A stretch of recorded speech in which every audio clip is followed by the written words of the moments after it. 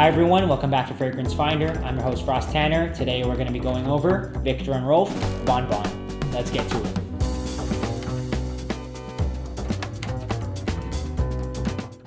This is an eau de parfum launched in the year 2014 and it's formulated by Cécile Metton and Sergei Majulier.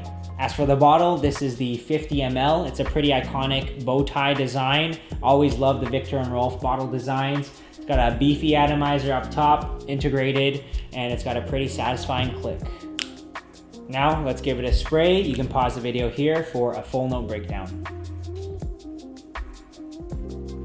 The main notes that I get from this fragrance are that caramel and peach right away in the opening.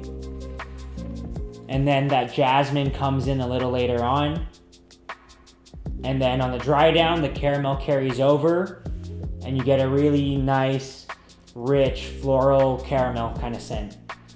This fragrance is very cozy, very warm, and very rich. It's as if you had a pot of caramel right in front of you, and then you had a basket of ripe peaches on one side and a bouquet of jasmine on the other. As for time and occasion, I see this as a fall-winter fragrance.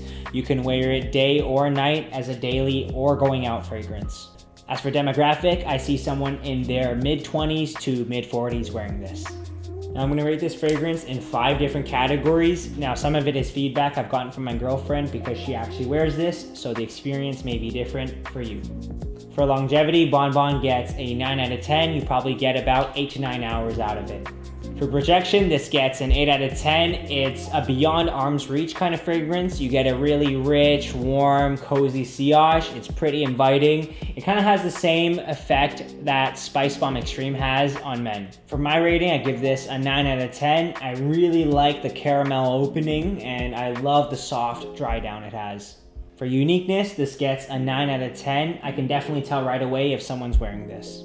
She smells like angels ought to smell. For value, this gets a 7.5 out of 10. I've seen it for 170 Canadian dollars for the 90 ml bottle. It's not the best dollar to juice ratio at all, but the quality of the scent definitely makes up for it. Now, when we add up all the scores and average it out, Viktor and Rolf Bon Bon gets an 8.5 out of 10. If you want to see how Bon Bon compares to something like Chanel Chanson Tendre, we've done a direct comparison as well as a bunch of other fragrance reviews, so check out the links down below.